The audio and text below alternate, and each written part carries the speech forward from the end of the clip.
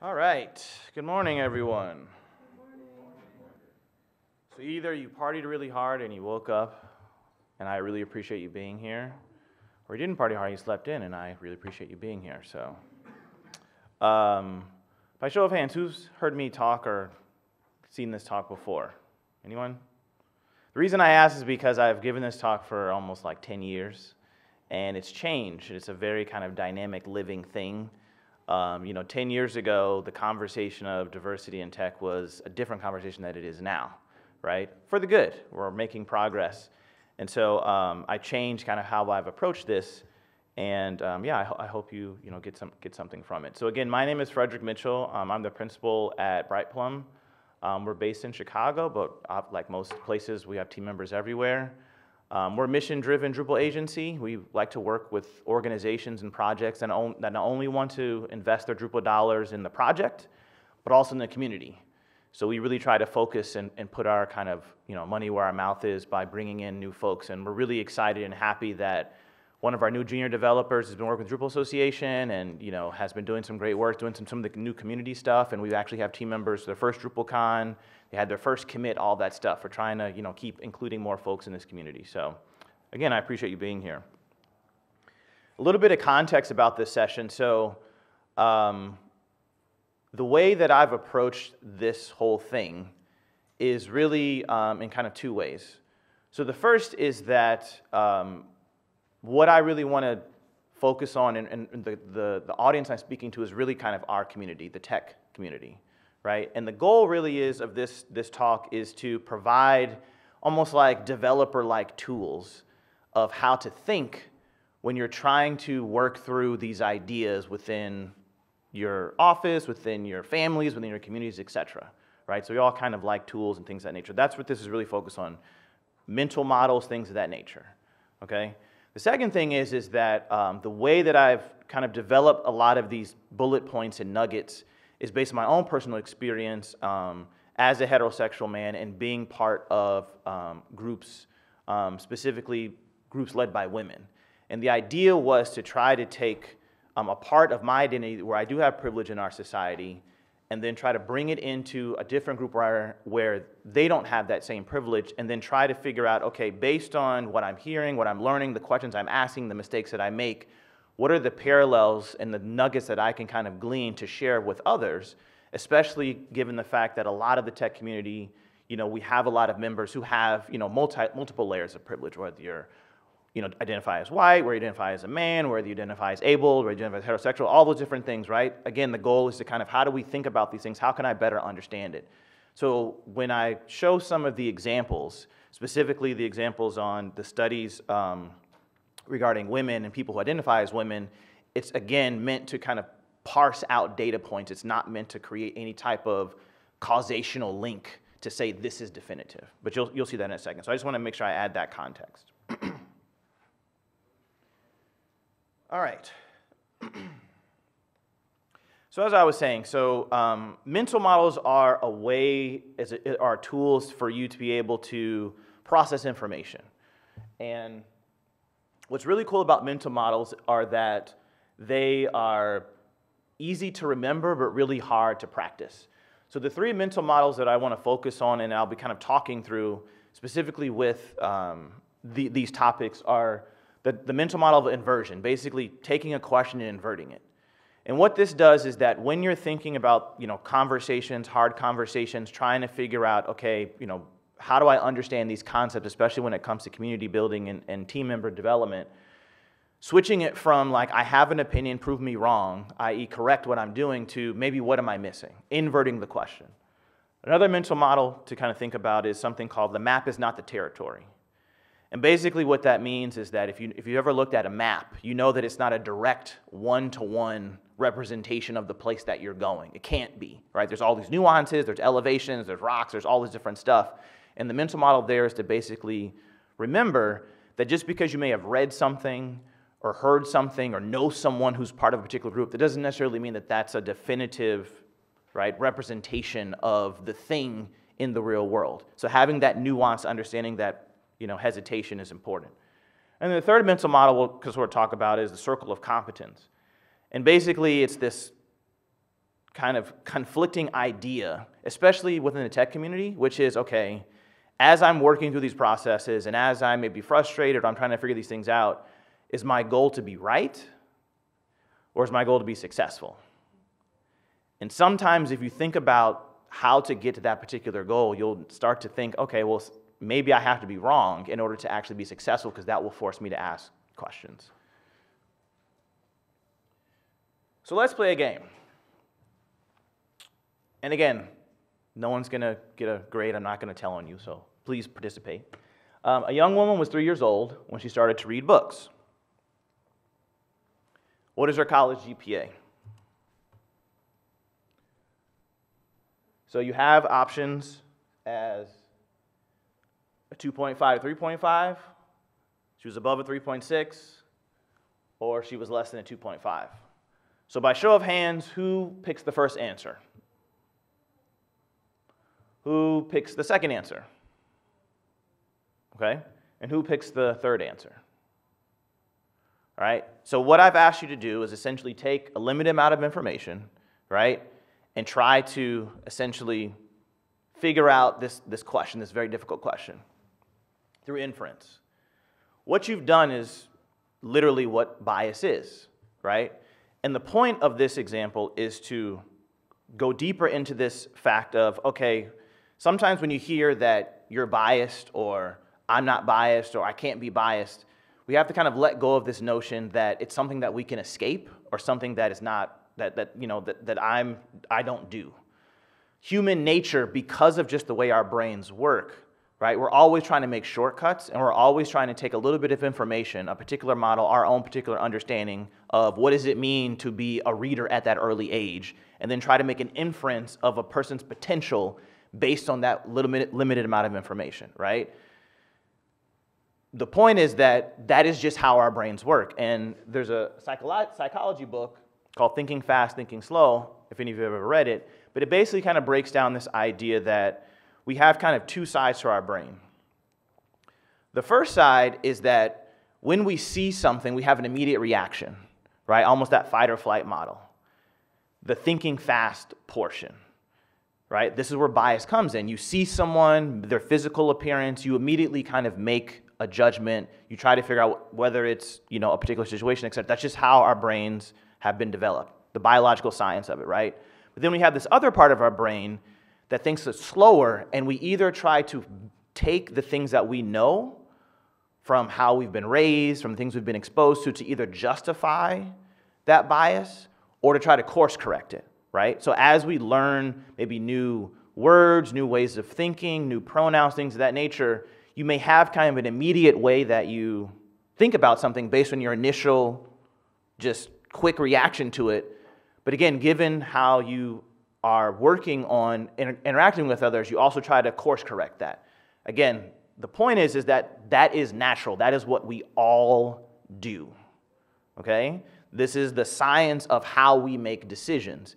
And given the fact that we're in the tech community, the point is to disabuse the notion that this is something that we have to get over, or this is something that it can't possibly be me because I'm a good person kind of thing, right? Just kind of laying the foundation of this fundamental biological thing that we have that's shaped by the social science and the context and the societies that we live in, okay? And that little GPA example was one of those.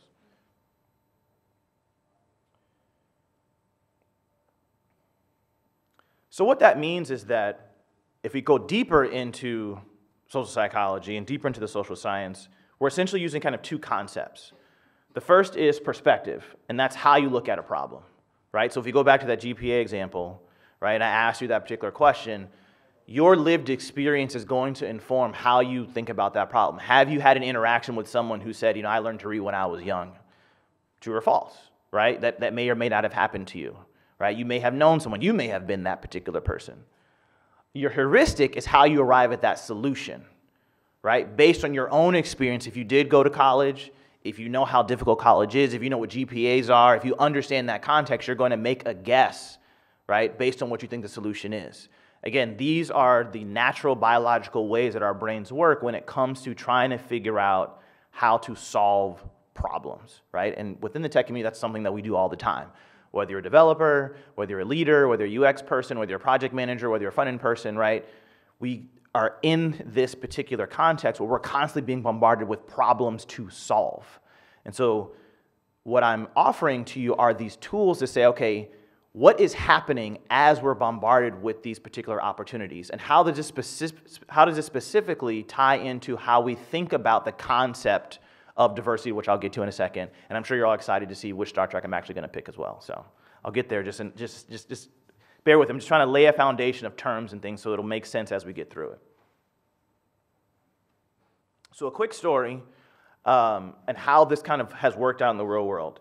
A long time ago, on a land far, far away, there was a farmer who constantly was, had cows that were sick based on what they were eating out in the meadow. And it turns out that the particular cows were eating a particular type of grass that was making them sick, and they couldn't figure out. So they went to the local scientists to try to figure out from the university, okay, what is it that's making them sick? Can you please study it, etc. And they figured out that a particular weed and grass within that area, was causing those cows to be sick. So in one particular perspective, the perspective of the farmer, right, they had a problem to solve and they were looking for a solution, and the perspective that they gave to the scientists was, I want my cows to not be sick, right? However, that same compound that was in that grass, right, ended up being the key ingredient to one of the most popular and most powerful drugs that we use today, in this case, blood thinners, right? That with a different perspective of that harmful ingredient, it can be reconfigured and thought completely differently, because if you're trying to solve a different problem or you have a different perspective, I'm trying to help someone with a different disease or a different affliction, right, versus trying to save a cow who is getting sick from a particular thing, right? The heuristic of how to solve the problem completely changes. What that basically means is that just because your lived experience or where you're coming from, what you've learned, informs a particular perspective and you come to a specific conclusion, it doesn't mean that that conclusion is the only thing and the only applicability of how you came to that conclusion, right? Of what truth is and what it could become. Things can always be reconfigured, especially when you're trying to solve very difficult problems, like how do we save millions of people who need blood thinners, right? You have a different perspective. You have to bring in different perspectives to come to a different solution, even though initially that particular perspective and that particular heuristic was defined as, well, it's something that could kill cows. So what does this mean in terms of, okay, let's bring this back. Now that we've kind of talked about it, the 30,000-foot view of these terms, perspective, heuristic, mental models, etc., how do we bring this back into this room today, the Drupal community, the company that I work for, the company that I'm leading, the team that I'm leading, etc., etc.? Typically, the question that we're all trying to figure out, right, is, do I work with a bunch of superheroes? Do I like the team that I'm working on? Am I hiring the right people? Are we doing things? Do we have the kind of culture that can solve hard problems, right? And we believe, which is great, that yes, we do. And as you get more and more exposed to some of the concepts that have been talked about, as I said, I've been giving this talk for 10 years, so of course the conversations of diversity have evolved, right? These ideas of diversity also have nuances in them as well, right? So on one part you have demographic diversity, so that's what someone looks like, the things you see, where they come from, class of that nature. You have experiential diversity, this idea of the different experiences, right? Not all people who identify as black have the same experience. Some, depending upon parts of the country or traumatic experiences, have different experiences. Same is true for people who have different identities, right? Then you also have cognitive diversity, how people process things of that nature. So particularly for this particular talk, what I'm going to focus on is the gender diversity, specifically demographic diversity, to create an analogy to bring in home of how we should think about our community, how we think about our hiring, how we think about our teams, how we think about our interactivity with each other. But I'm just pointing out that I do recognize that diversity can be a lot of different things, because a lot of times when you're trying to have these conversations, you have folks, which is totally legitimate, sometimes kind of falling in the whataboutism piece, right? Well, what about those who have this neurocognitive diversity? Or what about those who have this? And while that's important, the focus of this particular talk is to specifically start and go into an aspect of gender diversity to pull out some nuggets of how you can at least have developer tools to keep having this conversation as you're trying to get towards your goal of whether you're trying to increase your professional development, increase the effectiveness of your team, or increase the effectiveness of your culture at your organization. And the Star Trek we're going to focus on is Star Trek Voyager. So for those, I guess I got to keep doing this. So for those who don't know, Star Trek Voyager, who are not familiar with the Star Trek universe, Star Trek Voyager, the premise and the context is basically that a set of Starfleet officers and rebels who were rebelling against that particular group within Starfleet were essentially thrown 80,000 light years from their home together through some particular accident, wormhole, etc. And they were tasked with, even though they were fighting and killing each other right before, the series starts with the premise of, okay, now you all are basically merged together and you got to figure out how to get home, essentially a common goal, right? Even though you have all of these specific different perspectives and heuristics of how you even see the world and how you see each other, right? That's the premise of this particular series. You'll also notice in this series that it was groundbreaking because it was the first time within the particular universe there was a captain who identified as a woman, right? And that was very groundbreaking. You had characters, especially black characters, who were put in positions of logic versus warrior class. That was also groundbreaking at the time. Again, this is the 90s, so I know that seems like a very long time ago, and every time I think about it, I was like, wow, that was 30 years ago. But this was groundbreaking stuff, and this came on during prime time. It had a full 7 seasons. It had all these different controversies. It had all this kind of interplay with, gender conflicts and species conflicts and personality conflicts. And so that's kind of the context of why we're kind of talking about Voyager in this particular case. So the first character we want to kind of dive into is Janeway. Again, she was the first captain who identified as a woman. Her character was specific on the fact that she was bullheaded and stubborn. She was very kind of dogmatic. And again, that particular character hadn't been seen within that particular gender role before. Her job, as I said before, was to bring a lot of different people together. You got to figure out how to build a crew from all these disparate, different backgrounds, and that specifically she had folks who were literally killing her not the day before, and she had to bring them into the fold because there was no way they were able to get back home if they just continued, that war that they were having before they were thrust 80,000 years away. One of her favorite sayings were to keep your shirt tucked in and go down with your ship and never abandon your crew.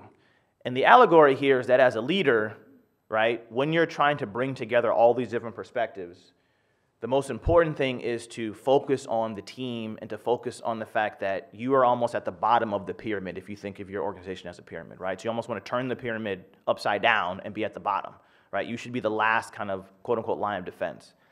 And one of the things that I think helps when you're trying to think about the ideas and the value of what diversity can bring is asking yourself the question, am I open to unorthodox thinking, right? Or do we just have this kind of set way, and I'm always just looking for this particular model and mold of a person that fits into the set way that we have?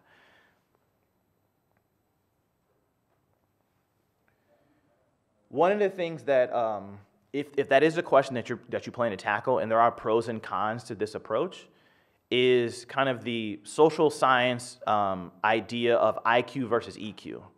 If you haven't heard of EQ before, it's been something that's been repeated, especially in the last maybe 5 or 6 years. It basically stands for your emotional intelligence. The best way to kind of understand the difference between the two is that IQ is about your ability to learn. It's not about what you know, so it's almost like, if you think about from a physics perspective, it's kind of like acceleration, right? It's not the velocity, it's the pace at which you can kind of get to whatever new concept is there. And usually there's, in terms of the nature-nurture kind of argument, even though there's a lot of studies kind of going back and forth, the general consensus is that it doesn't really change too much after you're born, right? Your nature, nurture, all the different things that kind of fit into your rate of learning is a combination of, your genes and whatever kind of environment you grew up in. On the counter, though, emotional intelligence is your ability to recognize the emotions of other people, right? Almost your interpersonal skills, that type of thing. And the great thing about emotional intelligence and EQ specifically is that it does change. It is something you can constantly work on over time, over and over and over again through your experiences. Why is that important? Because when you think about, especially as a team leader, right? So we're using the allegory of Janeway. In most situations, and what most studies show, is that the emotional intelligence of groups, not the IQ of individual members, are the things that ultimately drive a more successful group versus others. And the idea is that teams who develop a greater emotional intelligence, those who actually make space for each other, right, who can read each other's emotions, can understand, can build trust because people feel like they're being listened to. They feel like they have a sense of identity, right? We all kind of are walking around with our swag, right? I've got my Bright Plum shirt on, right? This identity piece. They feel like we're all kind of in this together. And the fact that you have this ability to listen, right? So what we're really sort of talking about is the social science of, okay, how can we make our groups the most effective as they can be? And the underlying biological science is this concept of, okay, this nature-nurture kind of fixed thing of IQ versus this other part of human beings, of the emotional intelligence. And when it comes to this group dynamic, it's the emotional intelligence of the group that ultimately has the highest correlation to their effectiveness. Now we get into one of my personal favorite characters, Tuvok. As I mentioned before, Tuvok was a groundbreaking character because it was one of the first times, especially in my life as I was growing up, where a black person was depicted in a context in media in a logical character, in a very calm, logical leadership position. Again, in the 90s, a lot of times the characters were extremely strong. They, were driven by their anger. They were warriors. They had all these particular different stereotypes, and Tuvok was really the first one, prominent character, especially within Star Trek universe, and given the plethora and the emphasis of this, we are intelligent and we're higher order, he represented a particular idea just by his presence of that folks who look like me kind of belonged within this world. One of the things that he sort of talked about a lot as his character was that, keeping peace is how you obtain your wisdom, how you obtain your experience, and how you accelerate your ability. One of the other things that, that he was known to have said within this particular series, because it was always, again, think about the context of, okay, you have all these characters, they're fighting with each other, you have all this conflict, you have all this chaos, they're trying to solve something, and here you have Tuvok, who almost acts like a calming presence, right?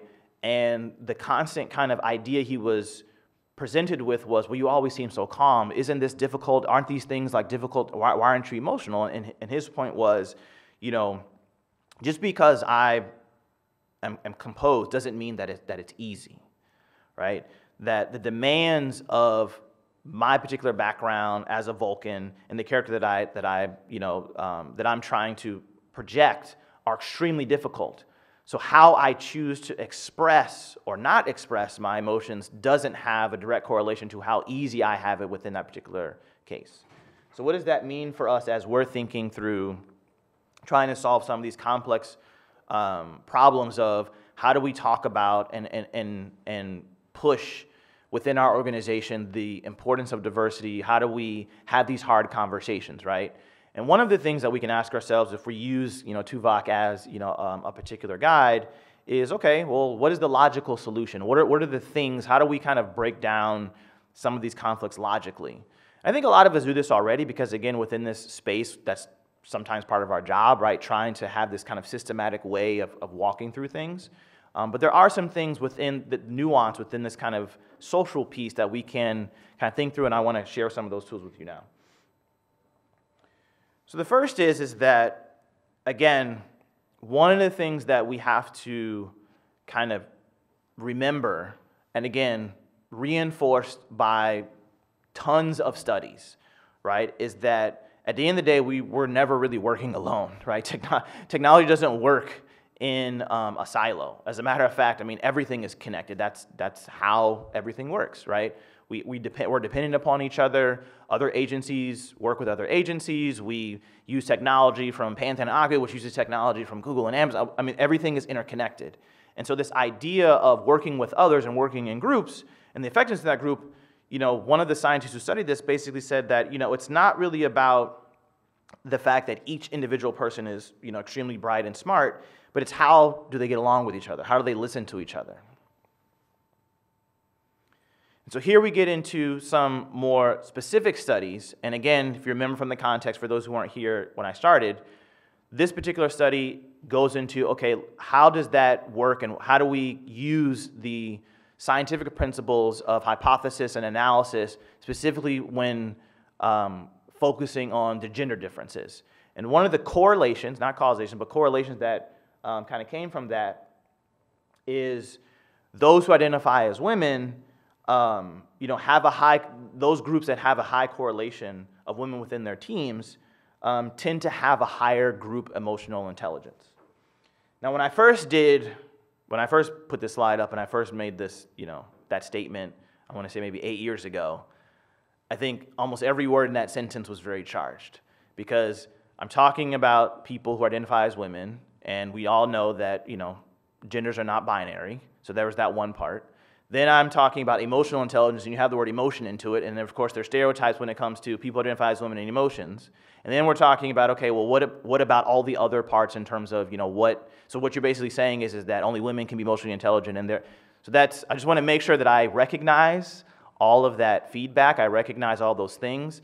The nuance in this particular study, again, has controlled for a particular gender difference. And the point that the study was trying to make, and what I kind of took away from it, is the idea and what they tried to account for was, why was that the case? And particularly because of the gender differences within those groups, counting for same education. I mean, it was everyone was a PhD, right? Accounting for similar class, similar backgrounds from the same school, right? It was when they tried to control for all of that, what they found and what they observed were that because of the gender differences and the way that we're socialized, right? The idea of being hesitant, of asking a question, things of that nature, has a correlation to how people who identify as women experience the world in general. If you are part of a group and you're a minority in a particular group, your initial way to fit in is to wait and see how the group operates first and then try to adapt some of those things so you don't stick out. So that particular muscle of waiting and listening, etc., has a correlation to people who are within our societies who have to do that naturally. Just want to pause that for a second, right? So this whole idea of, okay, being emotionally intelligent, which we talked about is how to read other people's emotions, how to listen, and how the fact that there's a correlation between highly emotional intelligent people and the group outcomes. There is also a correlation to those who've had to almost do this as a natural mechanism within the societies that they're in. When they're now included within those groups and they bring those skill sets within those groups, the group outperforms those who may not have that particular skill set or haven't socialized that particular skill set. That's the conclusion of that part. And that's when you kind of get stuff like this where initially, right, you have this thinking fast, thinking slow moment where when you see the comic and you look at it, right, you're saying, okay, what am I seeing? But then as you think about it more, you start to understand that there is value in the fact that someone who may come from a different perspective, which has been informed by the social context that they're in, right, brings an additional layer when it comes to trying to increase the emotional intelligence of the particular group. Now the question is, well, why does that happen, right? And again, we're trying to get deep into the science. We're trying to unpack versus just kind of the moral argument. Why does this happen? And basically, even a recent study within 2010 at Northwestern, basically they call it the outgroup advantage. And what tends to happen is that when you're in a group of people who are different than you, right, again, you tend to be more skeptical of their perspective. Because of, again, we think about bias, right, and everyone has a bias. Your bias, when you have a bias, you'll think quickly, and if you are in a group where people come from your similar backgrounds, right, you'll tend to just have your biased thought, your initial kind of quick fast of like, oh, they probably think the same thing, and then you just kind of leave that. You don't introspect it. Whereas, again, as a natural human being, when you're around something that's different, you become more skeptical. The slow part of your brain, the thinking slow part of, okay, I have a bias about this particular idea, but now let me inspect it to see, is that correct? Is it not correct? When you do that and you have groups of different people, you tend to focus on facts more. You tend to want to know, okay, whatever you're saying, is that rooted in fact? When you're trying to discern facts, you're trying to figure out, you do a little bit more carefully. And what that ultimately does within a group is that when there's less conformity, right, there's more processing of trying to get to a solution that the entire group can almost agree on. Versus if you have members that come from similar backgrounds, there's a social pressure to conform.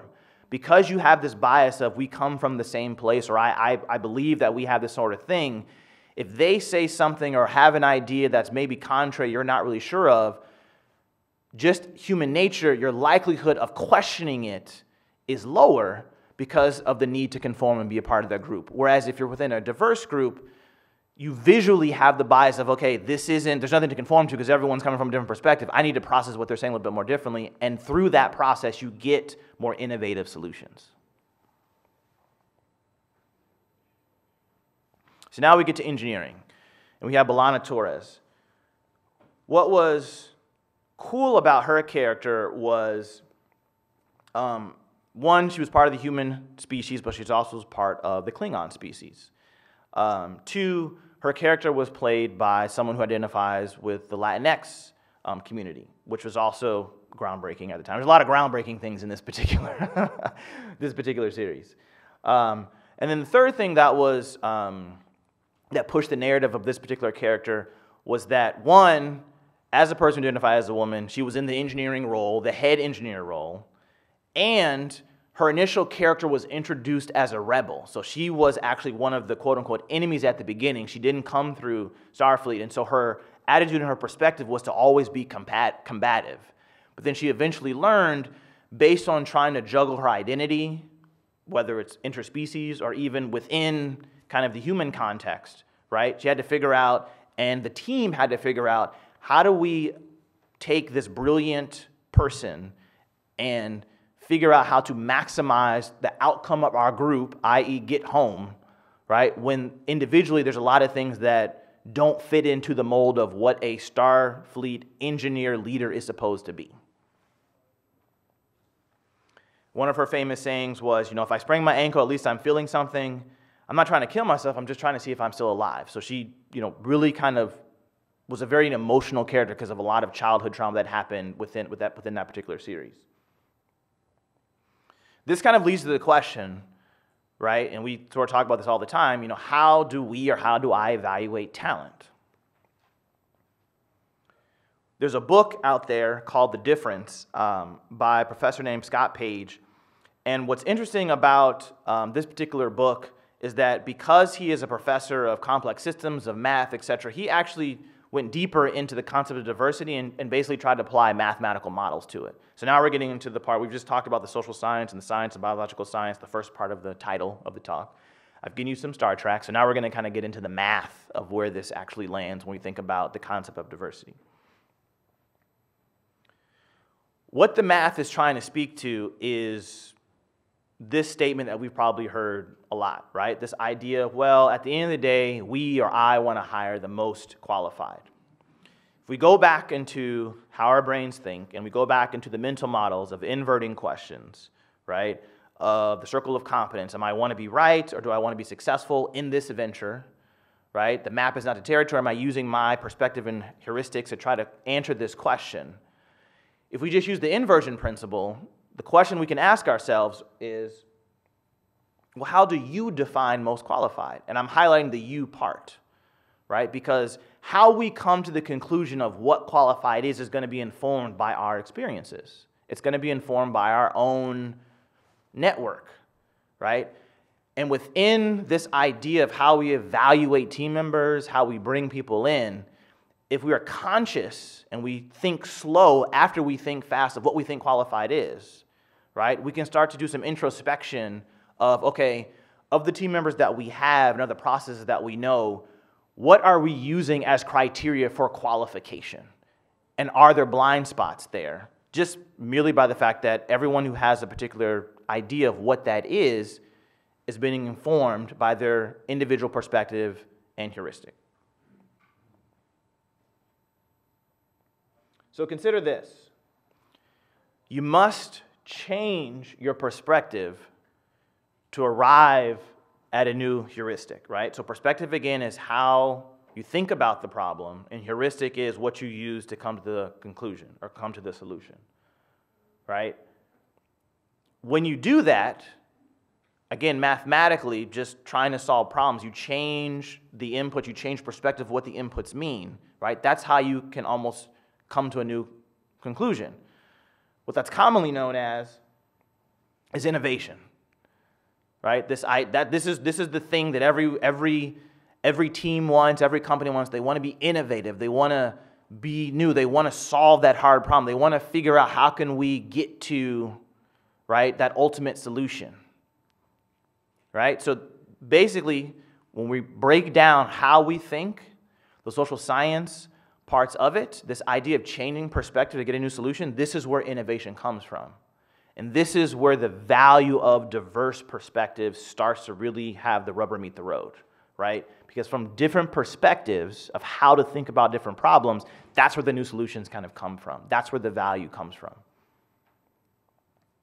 All right, last but not least is probably the most controversial character within this particular series, is 7 of 9. So for those who are not familiar with this particular character, there were controversies kind of within the series itself, as well as kind of how she was talked about outside of within kind of the landscape. So 7 of 9 was a character who was basically a former assimilated Borg character. And for those who are not familiar with the Borg is basically is a race that is a hive mind race that essentially believes that perfection is important, and so we want to basically assimilate all particular cultures and then strip out the things that we don't think is necessary, right?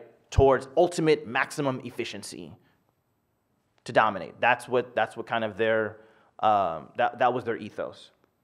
So she was able to escape that, but she still had parts of that drive towards ruthless efficiency as part of her role within the crew. She was very logical, she was pensive, and she was extremely blunt. And it probably sounds like people we probably know, right? Within different tech communities, et cetera. We've probably seen these characteristics in specific places, right? And again, I'm not disparaging it. I'm just trying to provide this kind of parallel of like, you know, where that kind of comes from and how we can kind of work with folks and work and think about how we can get the maximum from our group when you have individuals who may share some of those characteristics. One of our favorite sayings was, but that is irrelevant, right? So you have this crew primarily composed of emotional human beings trying to figure out hard problems, and as they bring her into the mix, right, her biggest kind of feedback was trying to strip all the things that she felt from her perspective were irrelevant to trying to solve the problem. This is where kind of the conversations around diversity usually get the most complex. You get folks who are trying to understand and maybe coming to the conversation in good faith, but because of their perspective and because of their bias, and again, I'm not using that term pejoratively, we just define what bias is, right? From their perspective, those other things aren't relevant to them because of possibly their lived experience or possibly because of, right, what they've been socialized to. The math and the theorem that Dr. Page presented forward is this idea that diversity trumps ability. And he put it in the form of a theorem. So with any theorem, you have to have conditions for this particular math problem to evaluate. So the conditions are that the problem must be hard. So we're not talking about, right, like how to create a pull request for a particular issue, right? What we may be talking about is how do we include as many people as possible to contributing to core so that core is more robust and we can have more features. A really hard problem, right? What does that mechanism look like? The other condition is that each solver within the group has to have a local optima to the problem. What that basically means is that you have a lot of different experts, right? You may have people who are really good at ops. You may have people who are really good at communicating. You may have people who are really good at documentation, right? You're starting to hear some of these things. And again, what's always kind of funny for me is that, I gave this talk, for the last 8 to 10 years. And so to see the manifestation of how we approach this community and how we want our contribution days to go, it makes me feel warm inside because these are the things we sort of talk about. But what I'm sharing with you is the mathematical underpinnings of some of these ideas, right? And the fact that at the end of the day, an improvement can be made. That at the end of the day, the solution can be optimized even further. That we can include more folks, that we can get more things done, that there's always a way to optimize what's going on. So these conditions have to be true for this theorem to be salient. And the last thing is that there has to be a large pool of solvers to get a decent-sized collection, right? Like the hundreds of thousands of people in the Drupal community, right, that are available to solve that particular problem. So these are the conditions. Again, this is the actual mathematical equation to the theorem. So at least I fulfilled my promise of giving you some math of what the title of my talk is, right? If you love math and you're an expert at math, I highly encourage you to go deep into the paper of how this kind of breaks down. And without, any type of scientific proposal or mathematical proposal, you got to have, right, a counter proposal. It has to be vetted by the community, it has to be vetted by your peers. And so there are a couple of links that kind of deep into that because I want to be honest in this conversation. So there are counters to the models that were presented. But the great thing is that the professor, as well as his students, right, provided answers and counters to the peer feedback that they got presenting this model of the diversity trumps ability theorem, right? So you have some tools. Again, if you maybe have some team members who are within this particular silo of, well, I need hard evidence that this is something we should actually think about, maybe this can help you. What the model tells us, essentially, within this kind of mathematical framework, and you think about it almost like an equation, is that you almost want to think of people as a collection of tools, okay? And when I say tools, I literally mean like, if you were building a shed, right, you're not just going to have a hammer and that's it, right? You're going to have to do it well anyway. To do it well, you're going to have a broad set of tools, and each tool has its particular purpose. The ability of a person, right, is the reflection of the applicability of those tools given a set of problems, okay? So basically what that means is if people are the tools, what they can do has the context of what they can apply, right, given the tools, given what they bring to the table, and given the problems that are presented, okay? So in the most kind of simplest way, we can think about that as, okay, if you may not have a strong, maybe back-end acuity, right, we still believe that you should be part of the group, and we understand that in terms of solving a very complex problem, having that particular ability helps us with this particular piece. But if you have a different ability, right, you have a different tool set when trying to solve that problem, right, that you're able to contribute based on how your ability is defined, right? So what this is basically saying is that when you're trying to think about your teams, whether you're the leader, the owner, the team manager, a team member, right, is each person basically has value, right? This is the kind of mathematical scientific foundation of this kind of ethos, this moral ethos that we sort of know, right, but is proven within some of these really hard kind of science principles. Consider this. So we talk about kind of the pipeline problem, right? maybe the pipeline problem of talent is actually an incentive problem for the industry. And what this statement is basically saying is, okay, well, I run an agency. There's a bunch of agencies here. What are we incentivized by? We're incentivized by making money. Okay. So within that particular incentive, right, what is the primary driver? What is the biggest point of leverage towards that goal? And efficiency is one of those things, right? How can you as quickly as possible try to capitalize on an opportunity to make money for your particular business, right? All the things that I've been talking about, all of these ideas, how to work through this, these tools, they are slow. They are hard. They are difficult. So when we think about the challenges we have as a community and what you can individually do as a developer, as a team leader, as an owner, is to acknowledge that conflict. That conflict exists. And so when you hear the explanations of, well, I can't find them or there isn't a pipeline, what I am pushing the members of our community to finish that thought is to basically say, well, the reason why we can't find them is because we're not incentivized to work slowly. We're incentivized to do this as quickly as possible. Then the question becomes, is that what we want to be? Is that good for us? What are the outcomes of this particular ethos within our company, in our organization, etc.? Just constant accelerated progress at all costs, right? What does that mean? So then our conversations can really talk about, and we can have conversations on what is the identity of our company, team, community, Drupal, etc. Not that it's a pipeline problem, so I can't do anything about it, and that's what the problem is. Again, problem solvers with diverse perspectives may have trouble understanding solutions identified by other agents.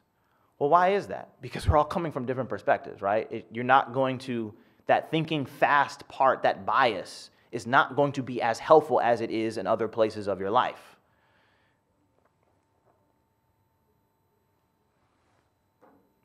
Can anyone tell me what this is? Anyone have an idea?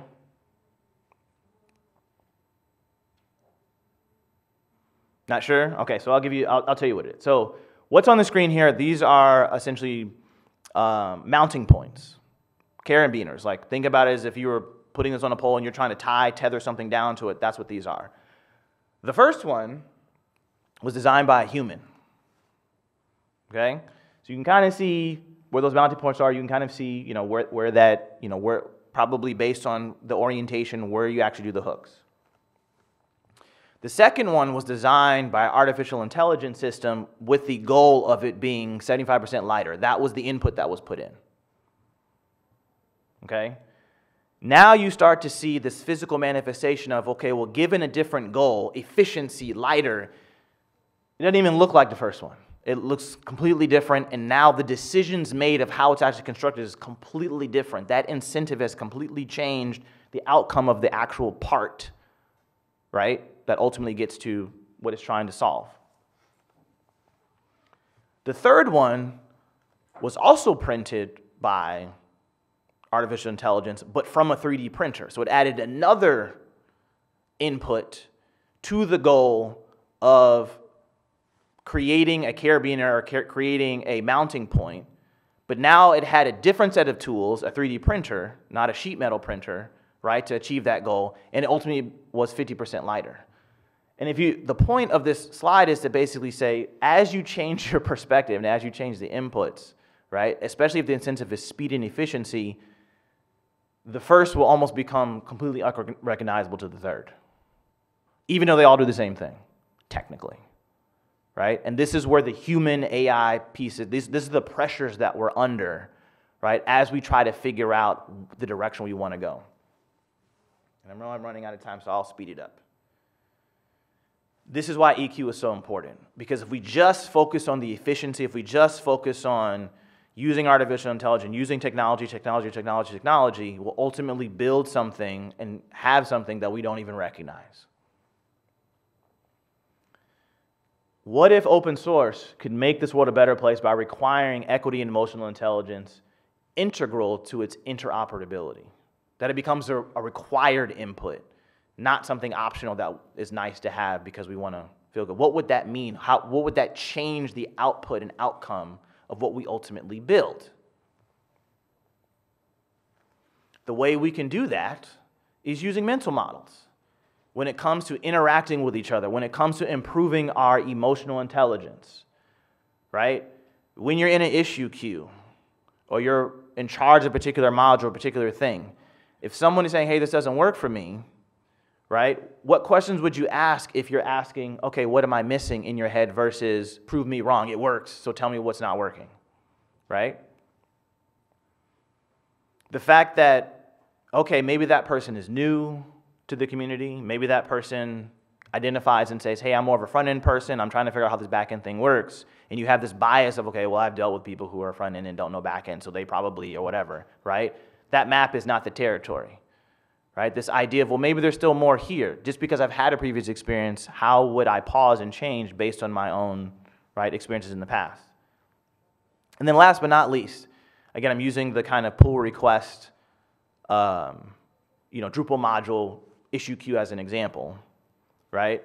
What would it mean that if the goal of the issue is to be successful, i.e. the issue is closed, and that person is satisfied and happy versus being right, and it's closed because I said it's closed, right? What questions would you ask then?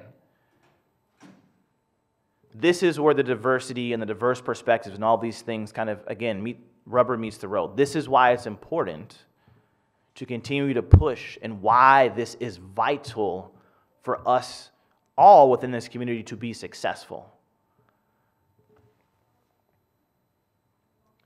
In conclusion, to solve difficult problems, you need different abilities, right? People with lots of tools. You need to have a diverse set of those tools to solve those problems. And you have to have the ability to efficiently collaborate, right? So efficiently collaboration doesn't necessarily mean I want everyone that's the same, and therefore they're going to be able to get this done faster. It's maybe I have a diverse team, and we need to constantly focus and work on our interpersonal skills, our individual emotional intelligence. What are those mental models that we can be doing to make sure that we're collaborating efficiently, because I recognize the value of all these different perspectives when we're trying to solve these problems. Here's some additional stories that you can kind of follow up on. Thank you for listening. I appreciate it.